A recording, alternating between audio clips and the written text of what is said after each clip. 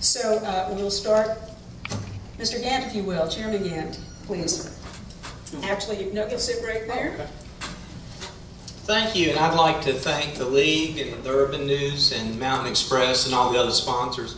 And thank you for coming out, because it is important that you know where we stand on issues, what we believe in, and whether our beliefs and our ideas of county government is consistent with what you believe in. We're coming out of one of the worst financial messes we've had since the Depression. Everybody here knows that. And what County Commission needs to do, and what we have been trying to do, is to get new jobs in here. We're trying to have an efficient government. We're trying to encourage people to expand their businesses, as well as get new businesses in here. One thing I've learned is I've had the good fortune to have meals with Sierra Nevada Brewery President, Linamar Manufacturing President, and New Belgium President. They all kind of said the same thing about why they came here. They said, part of it's the incentives, that puts you in the ball game, but what really gets us to come here is your quality of life. And that means we support education, you have a good system to raise our kids. Because the president of Sierra Nevada said, I went and we were ready to sign up with another group. But just as we were getting ready to sign the final papers, my son looked up and says, I don't want to raise my family here. I want to go to Asheville. Instead they moved to Henderson County, of course, not Black Mountain, which was another site. So we have a responsibility. Education, make sure people have job opportunities, make sure that we do the best we can to have everybody having a good place to live, take care of our mountains, take care of farmers and farmlands, and we want a chance to continue doing that. If elected, those are the basics I'm going to be working on, and I look forward to your questions later on. Thank you. All right. Mr. Howard. Yes, my name is J.B. Howard. I was born and raised here in Buncombe County. I left here at the age of 17, joined the U.S. Army. Left the Army, went to work for the State Highway Patrol. While with the patrol, I worked full-time, got an AA degree in police science, a BS degree in criminal justice, and have gotten 30 hours on my master's. After my retirement from Highway Patrol, I opened a business covering two disciplines. One was security, the other was investigations. About 5 years ago, I sold my security business. I still have the investigative business. During that time, I've had as high as 350 employees. I had to write all rules and regulations, policies and procedures, pay them. I know about signing paychecks. The present leadership in Buncombe County has failed miserably. We need new leadership, new direction, and competence in there, and stop catering to one specific group within this county. All right. Again, if you have a question, raise your hand and we will bring you an index card, and then we will gather those questions and phones off. All right, well, we're going to start with a very broad stroke question then. I will start with you, Mr. Gantt, if we may.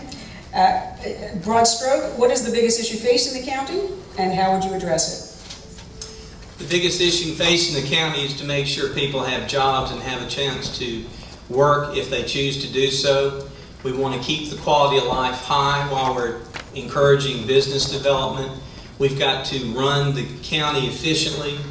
One of the things we've done is we've achieved for the first time in Buncombe County history a AAA bond rating.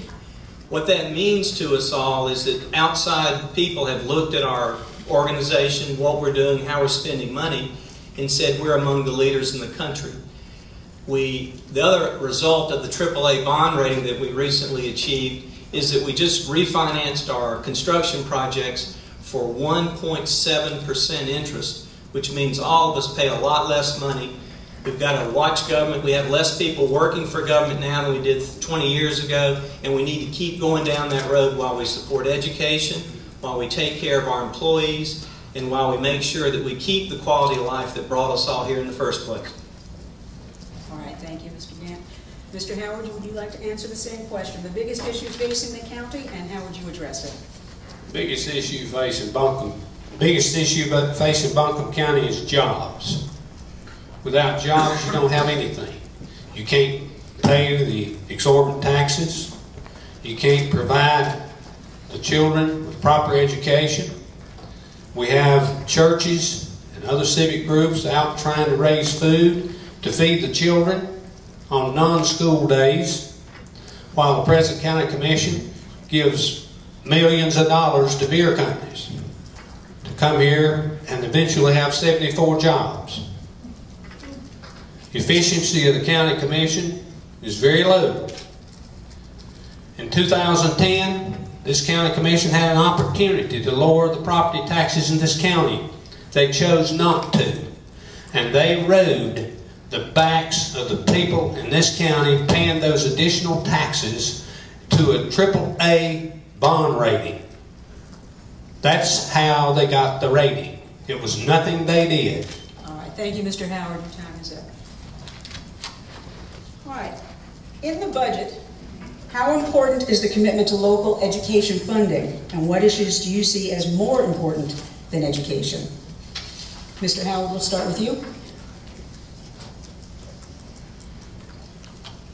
Education funding should be exactly that.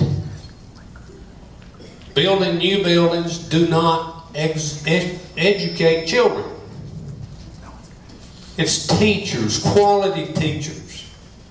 It's quality custodians, lunchroom personnel. Everybody at every level educates those children.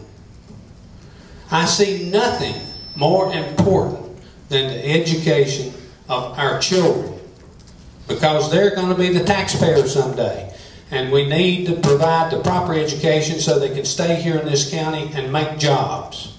Thank you. All right, Mr. Gantt, in the budget, how important is the commitment to local education funding? What issues do you see as more important than education? I don't think there's probably anything more important than education.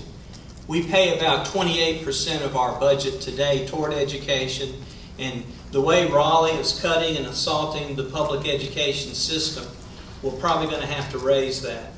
We have to pay our teachers. We have to have facilities that have the technology of the 21st century and moving on beyond. We have to support AV Tech.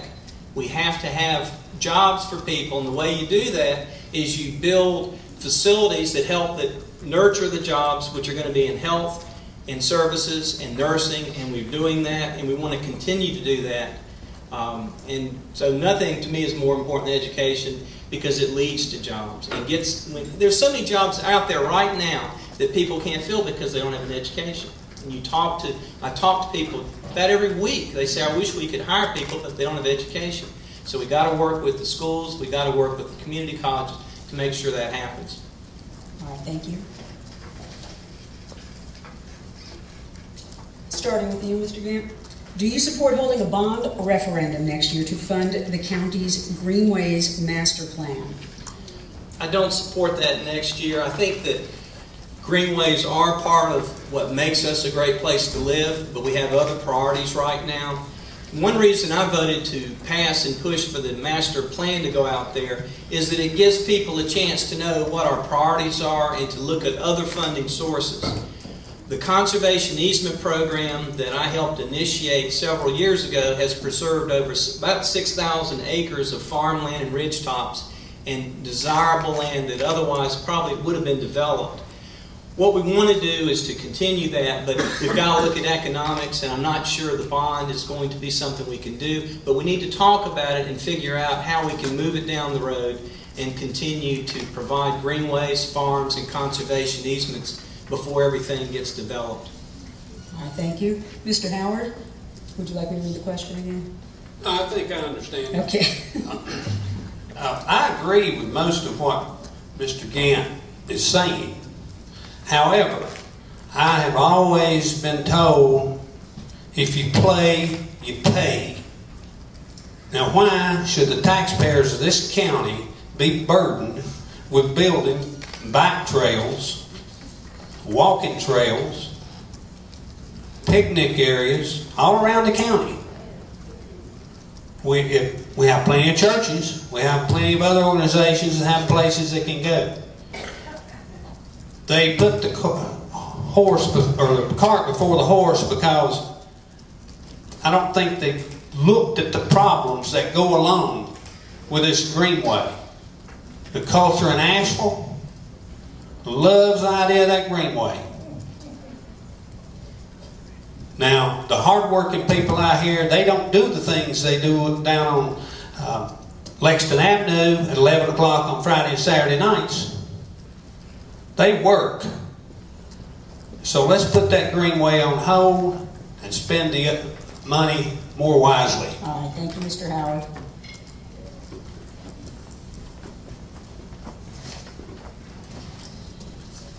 All right, let's start with you, Mr. Howard. How is the county government working with small and large businesses and the school systems to identify needs of the employers in our area and the educators, and how are they meeting those needs, or how should they meet those needs? I have a lot of friends who have small businesses. They have pled with the county commissioners to reduce some of these restrictions, these requirements that are nothing but money-making facilities for Buncombe County. They can't grow because of the regulations. They need to be reduced. We need to keep the companies who are coming here from other states out of here. We need to give our small businesses preferential treatment so they can hire local people and can build these businesses. That will solve a lot of our problems. Thank you. Mr. Gantt? Well, I'm a small business. You know, when I came here, I owed $50,000. I didn't know a soul in town. I had a Ford Pinto, you know, the ones that blew up when you hit them from behind. And that's all I had. I didn't have an office. I practiced law out of the back of my car for a year. So I know about small business. I built my business from scratch. Nobody gave me anything. I understand small business. I'm a member of SEBO. I'm a member of the Chamber of Commerce Board. I meet with people all the time to discuss the problems. We've got to work together. We have to represent everybody, and we've got to do it in a wise way. Incentives are part of it, but we've also got to make sure the small businesses can hire the people that Mr. Howard's talking about. That is part of county government, and we've got to make it easy for them, and I think we've done that. I have people every day that tell me the county is much easier to deal with than the other municipalities around here, and I hope we keep it that way, because we can still have rules to keep our quality of life, but we don't need to strangle business or make it hard for business. All right, thank you, Mr. Gantt. Mr. Howard, a 30-second expansion, if you would. You had said that you would support preferential treatment to small businesses to help them build the jobs. What type of treatment are you speaking of? The requirements that are put on our people is not passed on to the other contractors coming here. Nobody checks the immigrants to see if they're here legal. They're not, most of them aren't paying any taxes to have those people. Our people are having to comply with the law because they're getting checked. So we either need to check them all or check none of them and let our people compete with these folks. All right, thank you, Mr. Howard. Mr. Gantt, would you like 30 seconds to respond or expand on that? Well, counties don't have the right to control immigration policies. What we do have the right to do is to have a living wage for all our people, and to make sure when businesses come in here, they pay a living wage, they have health insurance for the employees, and they're good jobs for our people. And that's something we've done. We need to continue doing that, and we need to listen to the small businesses to see what we can do to help them. I think most of the small businesses are doing the best they can. It's a tough time for everybody, and the county doesn't want to get in the way and make things worse. All right, thank you, Mr. Gantt. All right, we will start with you, sir, Mr. Gantt. Regarding our environment, as the landfills continue to grow, What are your thoughts on how to keep up with that growth? We are one of 2 landfills in the United States that has 2 policies going, and I'll try to explain it in the 2 minutes. We have... 1 minute. 1 minute, okay. We basically have one of the best landfills. We're trying to create a perpetual landfill so we won't have to tear up land and redo it, basically by composting it faster. We also have taken the gas from the landfill and created energy for 1,100 homes in that area. We're going to keep doing those kind of innovative things because nobody wants a landfill next door. What we can do and must do is continue our recycling efforts. Right now we're 3rd in the state. We're going to have to keep doing that, keep figuring out ways to push that envelope, and then we're going to have to do our landfill in a way that is smart. And right now people come from all over the country to look at that landfill because we're just basically recycling like you do a compost pile. We're also using the extra gas that comes out for the electricity. We're proud of that. We're one of the few places in the country doing that right now. All right, thank you, Mr. Gantt. Mr. Howard? I will have to agree with Mr. Gantt on the things that's going on at the landfill. I'm very proud of that. I just think we need to do more of it. Be able to gas all the county vehicles and eventually get to the point that we can sell some of it. Thank you. I want to remind you, if you have a question that you would like asked, to raise your hand and we'll bring an index card and pen to you, and they will bring the question up to me. All right, Mr. Howard, we will start with you on this one. Excluding building maintenance and paying employees, what do you believe are the most important areas for expenditures over which the county has control? Paying down the debt.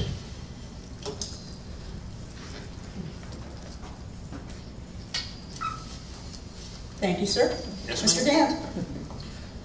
81% of our budget is spent on human services, public education, public safety, and education.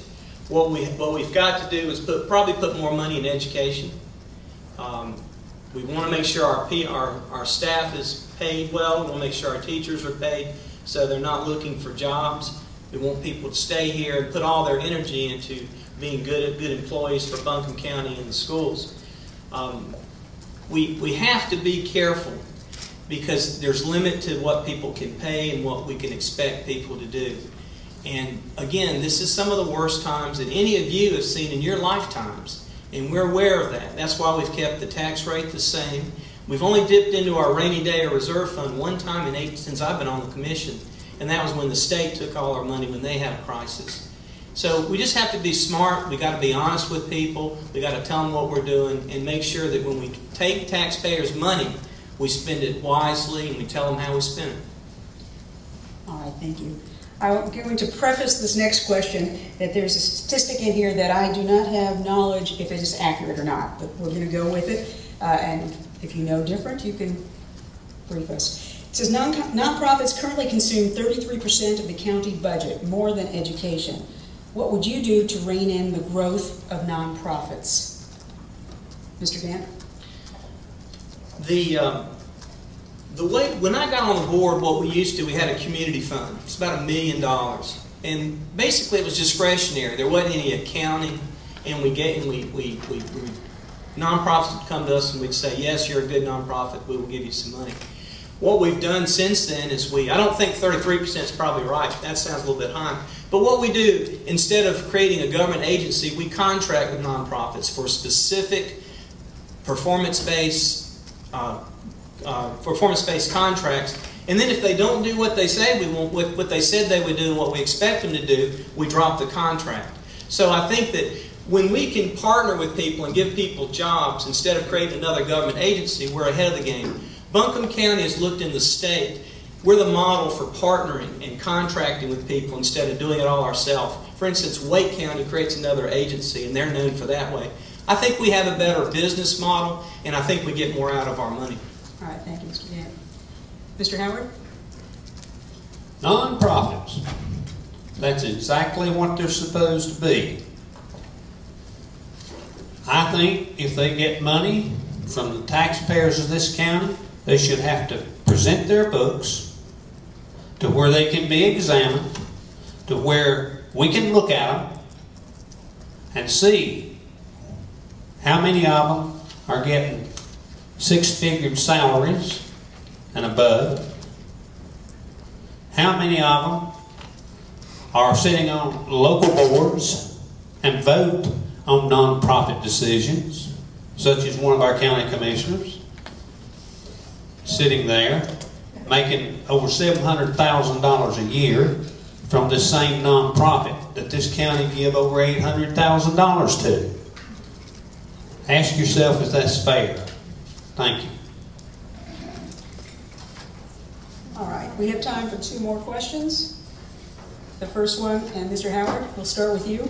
Specifically, how can the county help create more jobs? Stop. I'm sorry, go on. Stop the spending. Take them, analyze, evaluate every bit of waste we have, and take that money, give it to our small businesses to expand. Stop worrying about going to Egypt or someplace and try to get somebody to come here and give them $8 million to open a business. You give me that $8 million and I'll make you $100 million with it. That's exactly the way you do it. Thank you. Mr. Gantt? I think the best investment we can make in order to get more jobs and job opportunities is in education. We got to work with these school board members that you're going to hear in a little bit, because if we give our students the skills and the education to do the jobs of the 21st century, we're going to get those jobs. Those jobs will be filled. And if we support AB Tech and they've got this big bond that a lot of you may have been against, but it's something we have to invest in the future. When you talk about what employers are looking, they want trained workforce. We've got to support the teachers. We've got to ask the questions. You've got to go to the Chamber of Commerce and SIBO. You've got to hear what people need, what they want. There's no magic wand to this, but the education is the number one thing I would do to help get jobs in our community. All right, relating to this, we'll give you each 30 seconds. Do you support tax incentives to encourage business to locate to Western North Carolina and Buncombe County specifically? Mr. Howard? No. Mr. Gantt? Yes, it's a necessary part of getting in the game. You're not going to get people because, like I said, a lot of the folks I've talked to said we got more money elsewhere. But you get you in the game. You don't get considered. You talk to Chamber of Commerce. You talk to business recruiters. It's part of what we need to do, and that's one reason we've had the job growth we've had.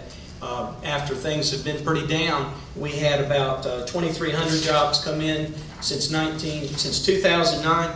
$650 million of investments out there. All right, thank you. Last question. How should the board address the necessary tax rate increases due to the upcoming property reevaluations? Mr. Gantt. 3 parts to tax. One of them is what the fair market value. That's something we've authorized. That's going through the first part of the year. The second part is what's the tax rate. That's something we'll make a decision on once we decide the third part, which is what the budget is. I can't foresee a situation that we're going to be able to raise any rates. We're probably going to have to be revenue neutral because I don't think people can stand any type of increase. But I won't know until we set the budgets because there are 3 parts to it. What we're going to know in the spring is going to be what the fair market value of your properties are. You haven't had them evaluated for 7 years. I don't really know if they're going up or down. Some of them are going to go up, some of them are going to go down like it does every year. But once we get that information, then the board will consider what the rate should be and what the budget should be based on what we have to work with. Thank you. Mr. Howard? If you analyze that budget and you cut the waste out of it, you won't have to worry about raising people's taxes.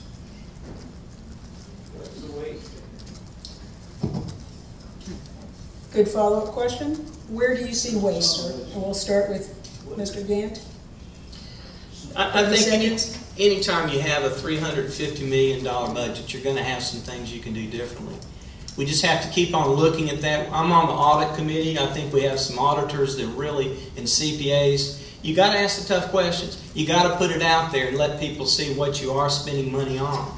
And you know, I think people have to say what you are going to cut if that's the way you're going to go. I'm certainly not going to cut education. I'm not going to cut public safety. I'm not going to cut out the economic incentives we have. Right, thank you, sir. Mr. Howard?